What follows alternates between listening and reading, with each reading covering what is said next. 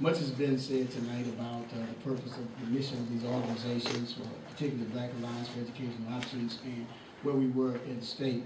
I didn't know where to start, and everybody was saying so much, and Pastor Dobines talked, and Pastor McGee, and Sister Cherie, and so I recognize we have a speaker, and it's difficult when called upon, and you at the microphone, it's difficult to resist the temptation to say more than enough. So let me just say what I'll say tonight as we relate this to the state of education in Northwest Louisiana. Caddo Parish is the second worst parish to be in Louisiana if you live somewhere else. But it's the worst place to be if you live here. Because it doesn't matter about rank in Baton Rouge and New Orleans. The reality of it is, because we embrace the system here on the front line, the worst place for our children to be is right here. I had a conversation with a gentleman today, and we were talking statistically and talking about numbers, and I use you all as an example. You can be a good model group, test group. How many of you all would go to a doctor if you were well aware that that doctor's record for being able to help patients was 1 out of 3? If you knew for sure that in a life or death situation, 1 walks out, 2 never do. I would argue that most of you would scurry with haste to find another doctor. Because when it comes to a matter of life and death, 32% ain't a good number. And whenever you go to a brain surgeon, whenever you go to a cardiologist, you want somebody with a better record than 1 out of 3. And I say that today because that is the reality that we are faced with. How we value our future is determined by how we value our children. And the reason I say that tonight is because 32%, that's the number that I hope you never forget.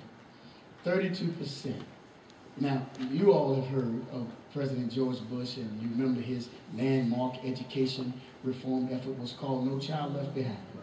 We could spend all night talking about the bad things about that, but there was one thing that I believe to be a great benefit.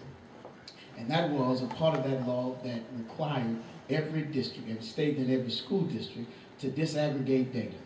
In other words, it forced us to no longer say, yeah, we're doing pretty good, we're okay, no, you had to find out how white girls were doing, how black girls were doing, how white boys were doing, how African-American boys were doing, how Latino girls and boys were doing, how every group demographically were doing.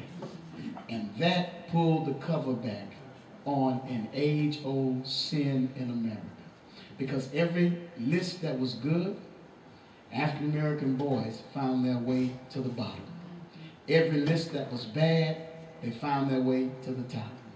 It suggested that the weak link in nearly every district, bar none, was African-American males. And let me tell you, Shreveport, Caddo Parish is absolutely no different. It may not make a difference to some of you, but I have a son who has gone from elementary through middle school and managed to make his way to the 9th grade, which means he has beat substantial odds just getting to the 9th grade in Caddo Parish. And now the question becomes one of orchestrating an experience or navigating his personal circumstances in such a way that he finishes, because the statistics suggest he may not. And I don't know about you, but 32% is not a good number for me. And what 32% is the number of schools in Caddo Parish, the percentage of schools in Caddo Parish, which will give your child an average or better education.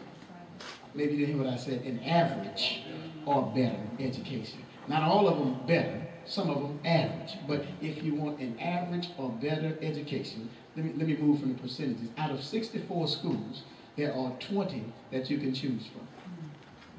Out of 64 schools, 20 of them are at a C grade level or above. And if you are proud of, and those of you who know anything, I saw Guard back there, met him years ago as I worked with the Chamber of Commerce, and our thing at the Chamber of Commerce has always been economic development. I want you to know that I don't care what Shreveport says and what the fathers of the city may say, but the best laid plans of economic development come unraveled by a poor education system. And one of the things we cannot go around the country and tout to new businesses to talk about relocating to Shreveport is how will it sound when we tell new businesses who are ready to relocate, try Shreveport, where your kids can come to a B system. And if you choose the right 20 schools, they can get a C education or better. Not a great sales pitch, but it's the reality. And so what ends up happening is you got those who are engaged in economic development and those who are trying to put a good face on our city are satisfied to deal with the sweet taste of some minor success rather than stomaching the reality of the bitter taste of a dysfunctional system. And that's what we have in Cattle Parish. And it's one thing to have choices. And I tell you, Brother Buck was explaining, Sister Cherie was talking, and she was saying, I can't say I came from, everything she couldn't say, I was saying, but I can say that. And let me just suggest to you that my parents didn't have options. And those who gain an education also gain options. And because I was the beneficiary of an education, now guess what? I have options, but all parents do not. And I want to suggest to you that the children in our district deserve better than what we're giving them.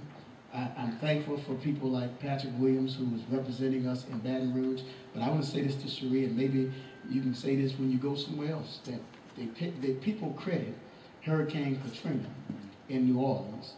New Orleans was a poor and abysmal school system before the hurricane. And Hurricane Katrina gave them another opportunity. I'm going to tell you, Louisiana, the worst thing that happened in Louisiana was not Hurricane Katrina, because before Hurricane Katrina, and even now in other places outside of New Orleans, it appears to me that we are experiencing hurricane leadership. And that's what's recognized state, the lack of leadership. Not that we don't have people elected, but we don't have people who have the capacity to deliver to us what we need. And guess what, ladies and gentlemen? It's no longer a race issue only. Because we live in a district now where we have 6 members of our school board who happen to be African American. We have a superintendent who happens to be African American. The panacea is not tone and pigmentation. Because the real deal is, unless you have a heart for what's right for our children, it doesn't matter what. Listen, I'd rather have 12 Chinese people doing what's best for black children than 12 black children messing up a school. And I'll say this to you finally, that I was talking to Mr. Cooper, who's in the back.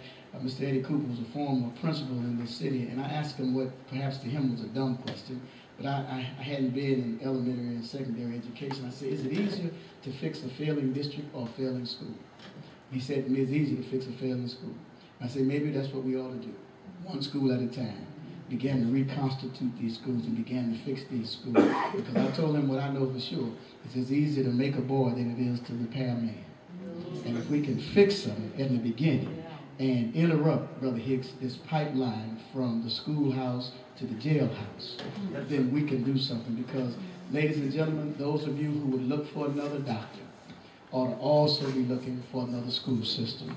Because 32% is unacceptable. And for every institution that is closing in our community, they are opening up new pods at the jail. Because institutions will flourish in this community, but there will be penal institutions and not educational institutions, because we are not doing what we could. So I want to say to you that there's a lot of blame to go around, and none of us ought to let any of us off the hook, because my mother was poor, but she had enough sense to make sure we got an education. Poverty is no excuse. Time out for parents who are not engaged in their children's education. They are part of the problem as well. And while we talk about principals and teachers and schools, we also got to start talking about mamas and daddies and homes. Because as Dobai said, that we were taught as children that twin virtues, education and faith, would take us everywhere we needed to go. But our parents, who may not have had a great education themselves, knew the value of education, and they made sure we got an education. And now we have people who have free school, and won't send their children and won't make sure their children do what they could until it's too late. And then when children get in trouble, that's the first time parents embrace the school. And they come there with an attitude and acting foolish when they should have been engaged in the PTA in the beginning to make sure that things were the right way. So I want to say to you on behalf of a father who is the member of 2 PTAs in this parish, that I'm concerned that 32% is not good enough. We ought to be in a panic mode. But look around. Not a school board member, not an administration leader, none of those folks. And perhaps they feel threatened by this. And I'm suggesting to you, I love the folks who own school. I know all of them. That's not my issue. My issue is not the personality of individuals. It's bigger than them. But they are presiding over a Titanic-like system. And they are satisfied on the weeks they have meetings to go in and rearrange seats on the Titanic in the name of progress. And yet we are still on a sinking ship. I would suggest to you that we've got a lot of work to do. We've invited people to come like Dr. Fuller and others to talk to us, but this is where we are now. It's not my job to paint a pretty picture. I just got to tell it like it is. And that 32% success rate, it ain't pretty. I almost said amen. Thank you, brother.